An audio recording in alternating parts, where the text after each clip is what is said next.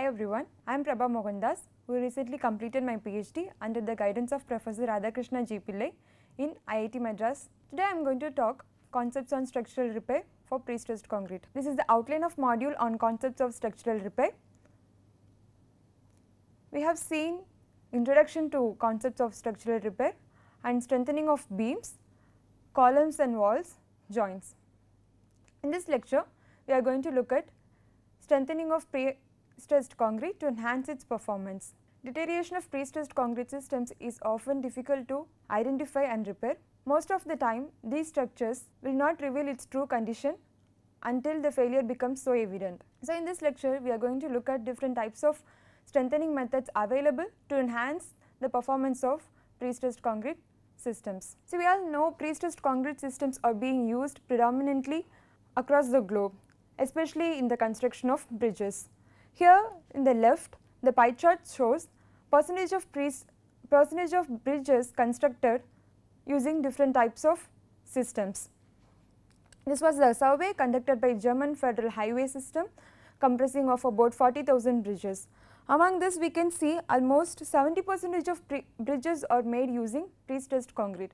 The number is significant, and the right side you can see the bar chart where it shows the percentage of pretension concrete bridges constructed per year over the past 5 decades. This was reported by New Zealand Transportation Authority. You can see in the late 1960s, the construction of pretension concrete bridges has increased significantly. Almost 60 to 100 number of bridges are being constructed per year. Again, it shows the number is huge and it requires attention for such structures. Strengthening of bridges becomes more and more important due to the existing of bridges that are facing aging and were constructed using old codes. And we are seeing a lot of traffic volume increased over the past decades and expecting to increase even more in the coming future. So, many of these prestressed concrete bridges are new and are expected to serve for 100 plus design service life. However, we are facing such prestressed concrete structures losing its structural performance due to loading or environmental conditions. Hence, it is important to know the strategies to repair or strengthen such structures to meet its design demand. 100 numbers of pretension concrete beams exhibiting shear cracks due to poor. The image here shows the prestressed concrete bridge in India, which is located in prime cities of India, experiencing shear cracks at the ends of the girders. Almost all the girders at the ends have such shear cracks all along the length of the highway bridge. So, this indicates 100 numbers of pretension concrete beams along the length of the bridge experiencing such shear cracks. This could be due to poor design that adapted while constructing or the poor construction materials used or due to improper codal provision. When such member experiencing shear cracks, then the prestress level would be significantly reduced, thus the shear capacity. So, it is important to identify the sources or the sources for the damage, whether it is due to loading condition or the aggressive environment, or this is due to inadequate design or the poor construction materials used. Here is one such hazardous scenarios for prestressing steel in typical box girder bridge provided in FIB Bulletin 33. So, it shows how water can get in to the prestressing strands due to different parts or the sources. So, based on the conditions, it was divided into two categories. One is the failure of external barriers, where you can see the water can get in due to defective wearing courses on the surface or the missing or defecting waterproof membrane. Here, or due to the defective drainage intakes or the pipes that was placed to drain out the water, and sometimes the wrongly placed outlets could lead to moisture ingress, and the joints at the ends or between members are crucial for water ingress. For example, leakage in the expansion joints or the leakage in the construction joints would lead to water ingress, and the insets where water again get in. And another important factor is that concrete cover which was supposed to protect the tendon or the steel inside. If that is defective, then it is easy for moisture to reach the steel surface. Then the second category is that failure of tendon corrosion protection systems. So, here again we can see the outlets placed for placing the grouting. So, if it is partially or fully open, then that could lead to moisture ingress, and then the ducts where we place the tendons and the surrounding concrete or the grout voids. These are the primary sources for moisture to reach the strand surface and eventually to corrode the steel. These are some real life examples where we can see such scenarios. So, here in this case, end anchorages between the expansion joints are covered with poor mortar. So, you can see the region here, the mortar quality which is used to fill the joint was not good, and you can see the cracks over it. So, that will lead to the path for moisture to get in and to reach the strand surface. And here is another example where the vertical drains which was supposed to drain out the water surface is not placed properly, and hence the water flown over the concrete surface and leading to damage or deterioration on the region. So, apart from that, let me look at what are the types of damages that we can see in prestressed concrete systems. The one most common damage is that concrete spalling, when the concrete strength is not adequate enough to take the stress, or we will see the concrete spalling, or when the bridge is experiencing sudden impact load, we could see the concrete spalling. And here are the batches where you can see concrete has spalled, and if the concrete has spalled, then it is evident that the strand will be exposed, and in some cases where the member is corroding, we can see rusted strands also. But the corroded prestressing strands itself has different stages, where first we will have a even surface with no pitting corrosion. So, in that case the capacity of the member will be around 240 kilonewton, here it is mentioned in kips, about 60 kips, and with increasing corrosion level the pitting has slowly formed and the surface of the strand becomes slightly uneven and the load carrying capacity was slightly reduced, and with further increase in corrosion level the pitting has severed, and with further increase in corrosion level we could see highly uneven surface on the strand, where the capacity of the strand has reduced significantly. So, with increasing level of corrosion, further it leads to partial or complete loss of strand area. When the member is experiencing huge load or when it is experiencing sudden impact load, then we could see strand rupture failure, and in most common we will have this structural cracking due to inadequate shear or flexural performance or inadequate fatigue performance of the member. Having seen or having assessed this damage in the prestressed concrete systems, we have three possible scenarios to repair the capacity of the member. The first scenario is that to achieve the target capacity. When I say target capacity, it means the design capacity of the member before it got damaged. So, the first scenario is to meet the target capacity, in that case repair is considered successful. So, after repair the capacity of the member is equivalent to the capacity of the member or the undamaged member. And the second scenario is that the target capacity is not achieved, but still the member can be strengthened to enhance the performance of the structure. That is, here in this case, after strengthening or after repair, the capacity of the member is not met to the design capacity of the member before its damage, but still we can increase the capacity of the member adequate enough to meet its purpose. The third case is where we have the members are severely damaged. So, in that case we cannot even enhance the performance just to meet the purpose. So, in that case we need to replace the member to meet the conditions. So, here the target capacity is not achieved and the behavior of the member cannot be improved due to the behavior of the member cannot be improved by repairing. So, in that case we have to replace the member. Having all those, let us see what are the typical methods to enhance the performance of prestressed concrete systems. The first and most commonly used method is external steel post tensioning, and the second method is post tension CFRP. CFRP is carbon fiber reinforced polymer, and the third one is near surface mounted CFRP, where CFRP is placed but not prestressed. And the fourth method is splice tendons, splice methods. If the tendons are broken or if the tendon is damaged, then we can repair those things using splice method. And another method is steel jacketing, and which is commonly used in RC or conventional reinforced concrete systems also. And if the member is severely damaged, then none of these methods will work, then we have to go with complete replacement of the member.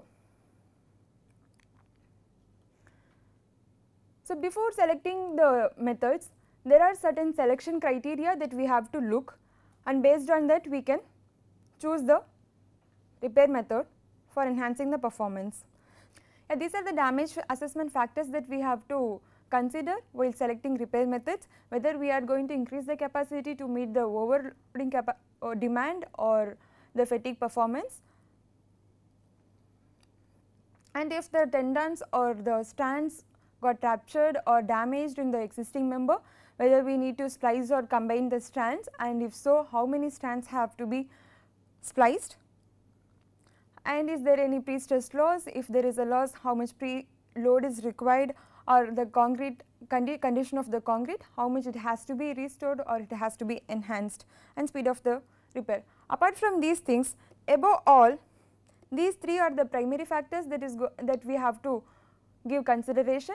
How speed that we can do the repair of the existing member, that is basically the interruption of the service while repairing, that has to be as minimum as possible, and the next category is the durability and cost. In repair philosophy, it is meant that if the structure is repaired, then it has to meet its service life beyond its intended design service life. So, the repaired members should have high durability to serve its design service life. So, let us get into the case 1, that is external post tensioning. Here is the case of strengthening of 48 years old parking garage using external post tensioning. So, I am not going to get into details of this method as this was elaborately covered in the previous lectures. So, here is the case. So, I will just get into briefly explain the scenario here.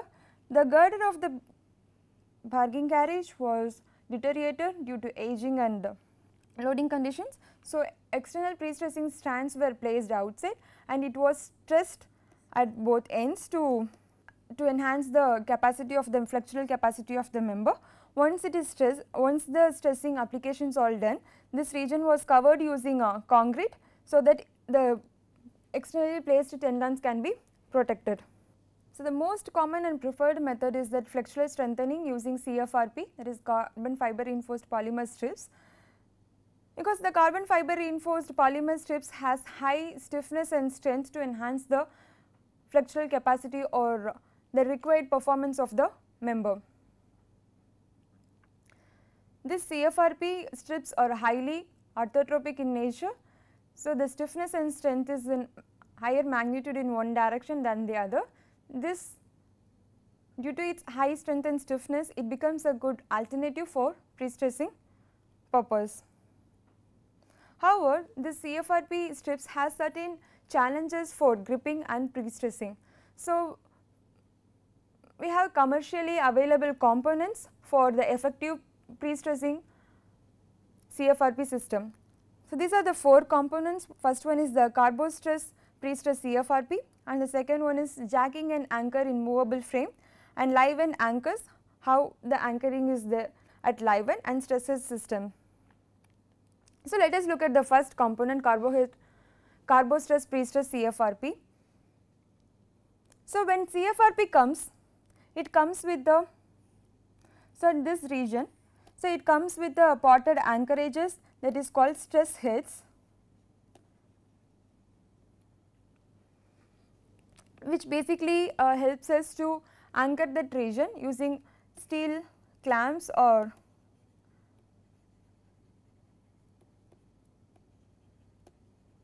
anchors, and this will be fixed to the concrete surface.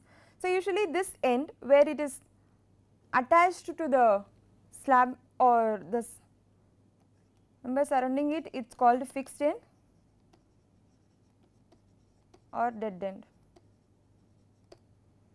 Whereas the other end where the stressing will be applied is called jacking end, and that end, the strips in this end is inserted or placed in the movable steel frame.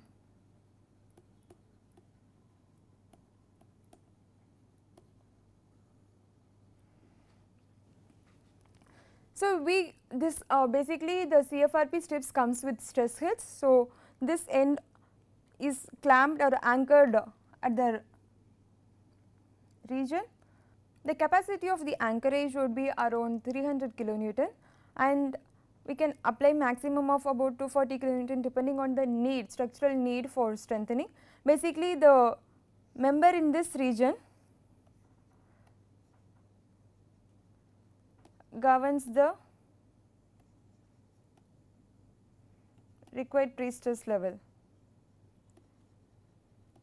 That is, the strength of the member at that region determines how much pre-stress has to be applied for strengthening purpose.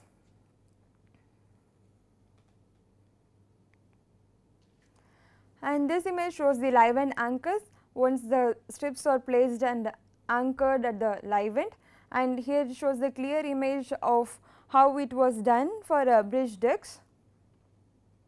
So, where you can see a steel frame and the CFRP strips are placed inside and clamped it for stressing.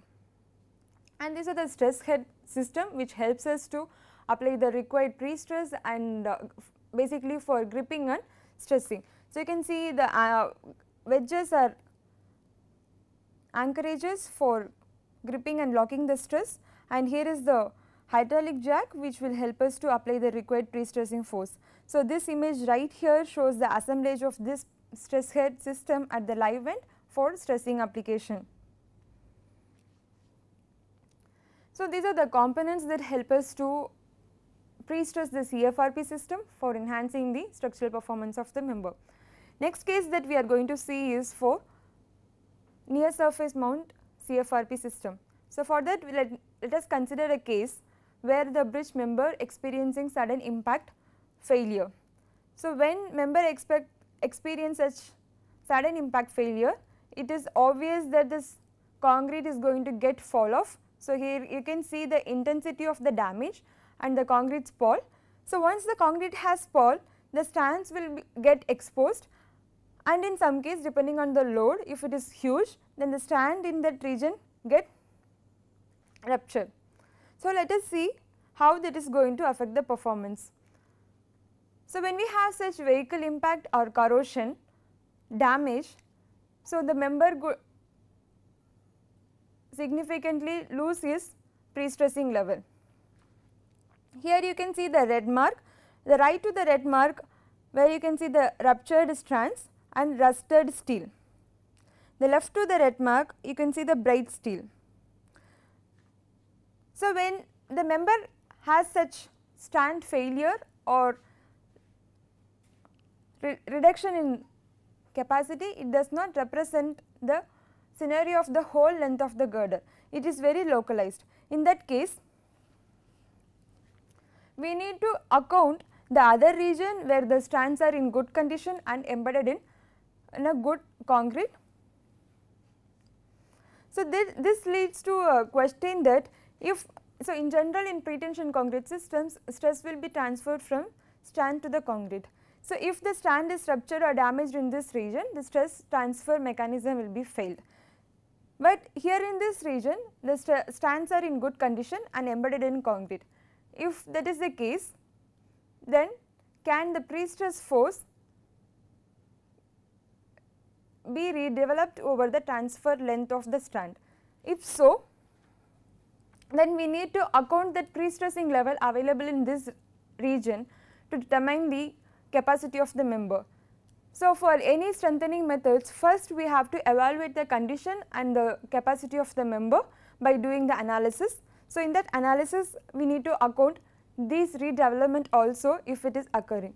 So, before getting into that, let me explain about the transfer mechanism along the length of the member.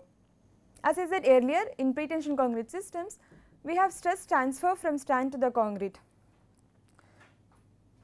So, when the stress is getting transferred, it gets transferred from the end of the member and it gradually increases to along the length and reaches the effective pre-stress. The length required to reach the effective pre-stress is called transmission or transfer length,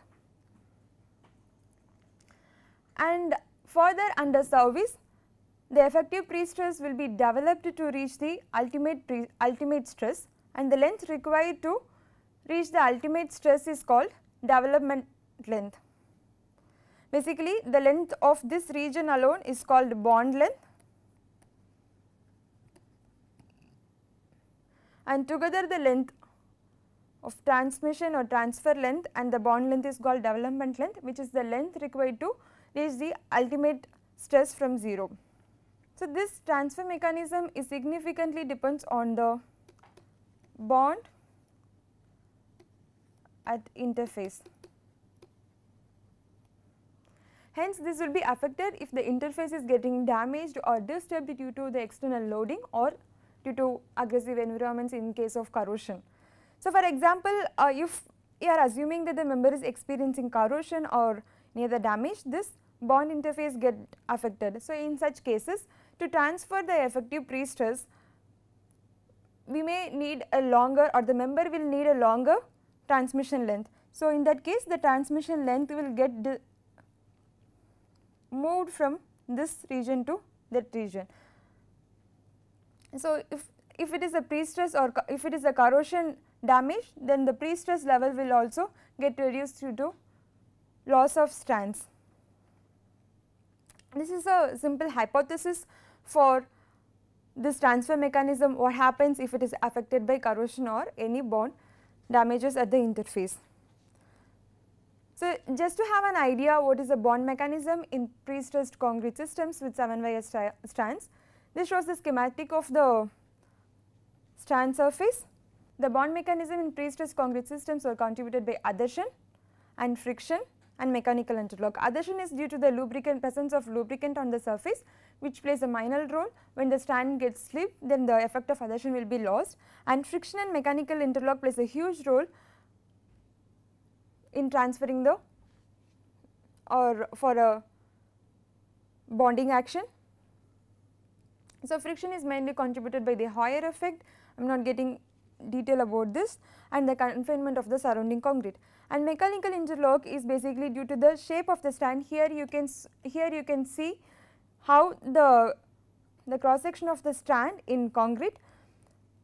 So, in the gap between the strand and concrete, it forms the concrete keys.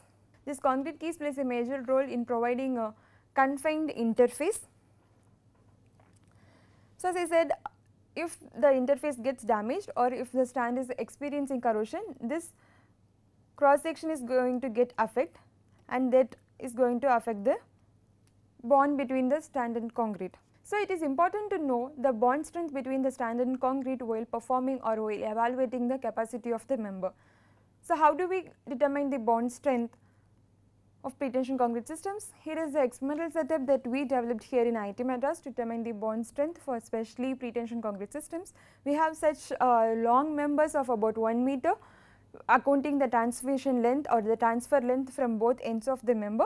So, we do a simple pull out test and to measure the bond stress slip behavior to obtain the bond strength of the member. So, here we measure the bond stress and slip behavior to determine the bond strength of pre-stressed concrete systems. Now, let us see assessing the transfer or development length of pre-stressing strands on the existing system. People have proved that we can measure the transmission length or the pre-stress can be redeveloped along the length of the member in the undamaged portion of the damaged structure. So, here to determine the transmission length, what we have to do is we need to select the cut location at fractions of distance and then we place the strain gauge to the good quality or the undamaged strand and measure the stress or strain acting on it. Here in this case, acoustic emission sensors were placed to determine the stress. So, by measuring or by monitoring the stress on acting on the surface, so based on this we can easily determine the transmission length based on the concept. Transmission length is the length required to attain the effective prestress. Effective prestress can be obtained by the sensors that we placed on the existing surface. So, from the observed results we had seen that the transmission length of the existing member is large if it is due to the sudden impact load comparing to the gradual failure.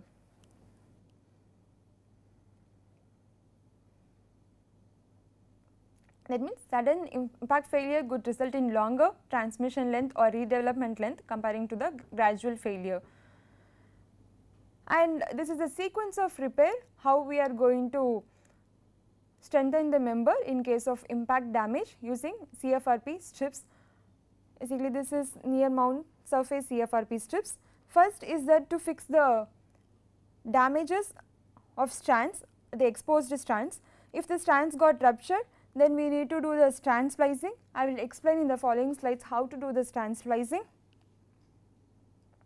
And once the strand splicing is done, if there is we need to apply the pre-stress to meet the required level, and this region has to be covered or patchwork has to be done by placing the concretes, and once that is done, then the member is strengthened or confined using CFRP wrap. Once the CFRP wrapping is done, so here we have done a I repeat, here you can see U-wrapping strengthening has been provided to improve the performance. So, once that is done, protective coating on the CFRP surface has to be provided to enhance the durability of the repair. And finally, this is how the structure looks before and after repair. Before repair you can see the concrete spall and the strand damage everything here, and here it looks like neat completely strengthened structure. So, let us look at repair and replacement of tendons. So, here we have 4 cases. The first case is to just replace the damaged tendons, and the second case you can place the new tendons to the existing one and splice it at intervals or splice and retention at breaks, and the third method is splice at break and retention. All together splicing has to be done at the intervals and all together we can retention.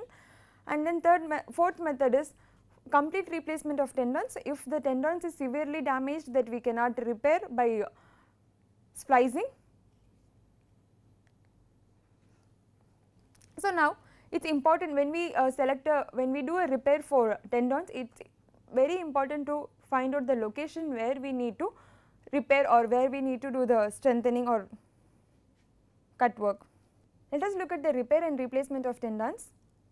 So, we have 4 cases for repairing tendons. The first one is to replace the damaged tendons, and the second one is to splice and retention at breaks, and the third one is like splice at breaks and all together we can retention at anchorages, and the final one is to complete replacement of tendons if possible in the case where the strands are severely damaged. For replacing tendons, it is foremost important to select the location of repair, and here the schematic shows the profile of cable in a pre-stressing systems, where you can see the high points at the support region and the low points at the mid span of the member, and the preferred location would be somewhere in between where you can have enough concrete cover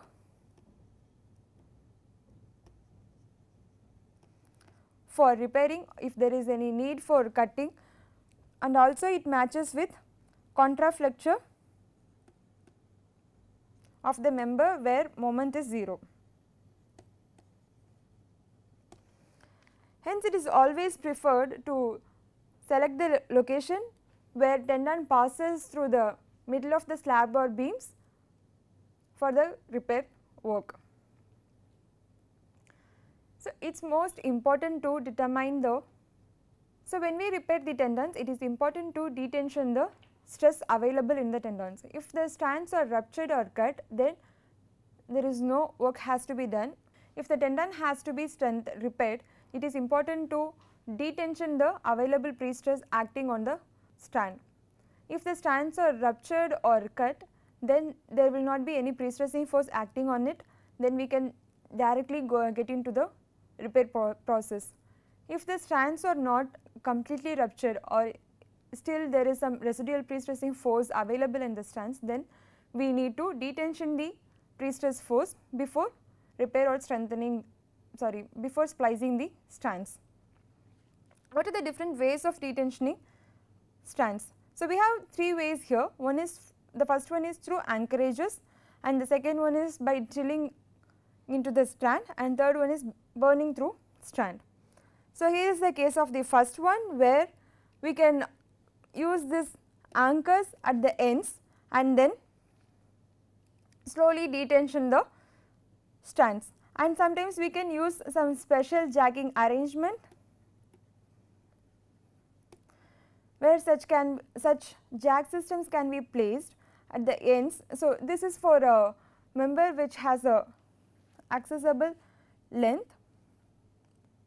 The both ends can be gripped by jack grippers, and the middle of the regions we can cut the strands, and slowly it will release, and this region will take care of gradual release of pre-stressing or detensioning the strand.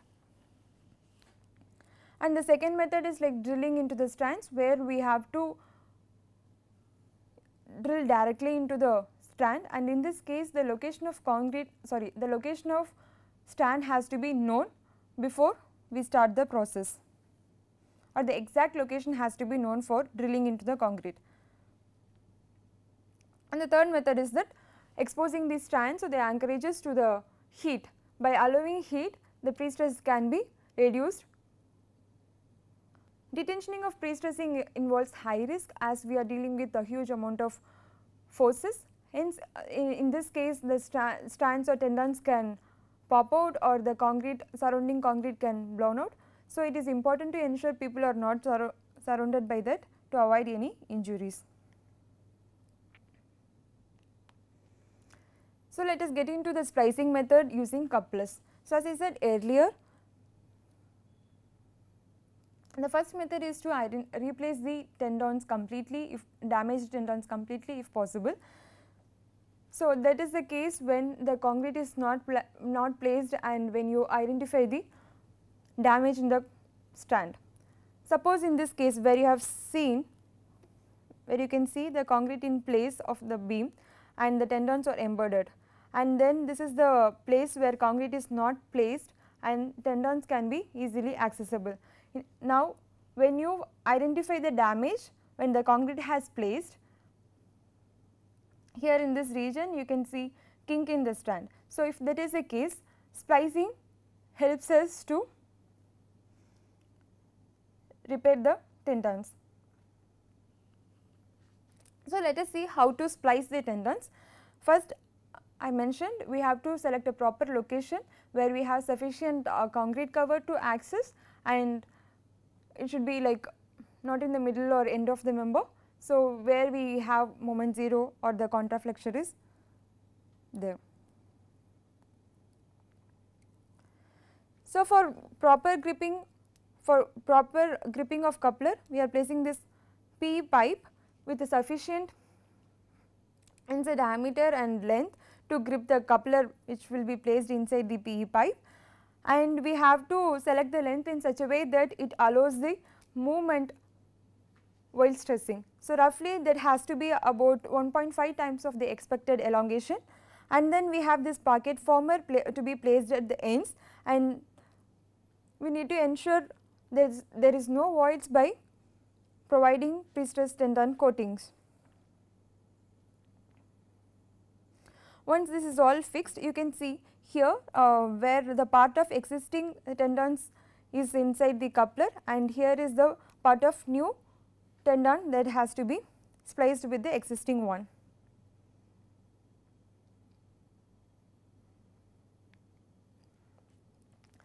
And this shows the image of the coupler arrangement, where you can see anchorages, wedges and spring just to allow the movement, and threaded rod and the coupler for connecting the old and the new strands. This image here shows couplers placed to join the old or the existing tendons with the new tendons.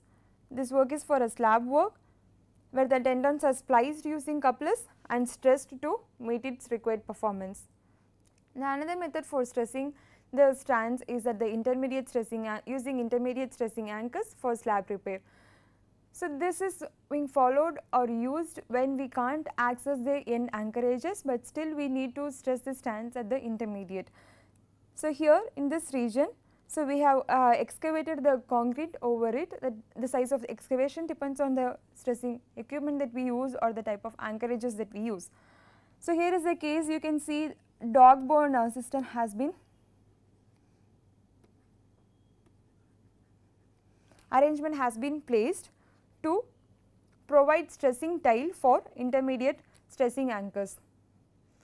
While detensioning the strands for repairing, the length of the strands will get shortened, but for this intermediate stressing anchors, we need to have a stressing tiles to provide stressing.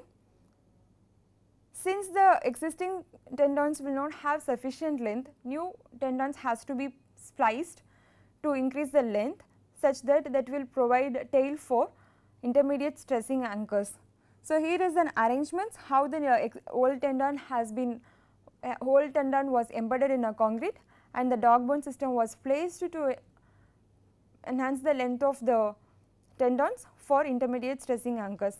So, once this is done, then we can here right image shows how the strands was stressed at the intermediate using hydraulic jack. So, by doing so, we can restore the pre-stress level in the member. And here is the summary. So far we have seen the scenarios and damages observed in pre-stressed concrete systems and the repair methods to enhance the performance of pre-stressed concrete systems using external post tensioning and CFRP wrapping, in that using post tensioning CFRP wrapping and near surface mount CFRP wrappings and splicing of tendons, and these are the references for further readings.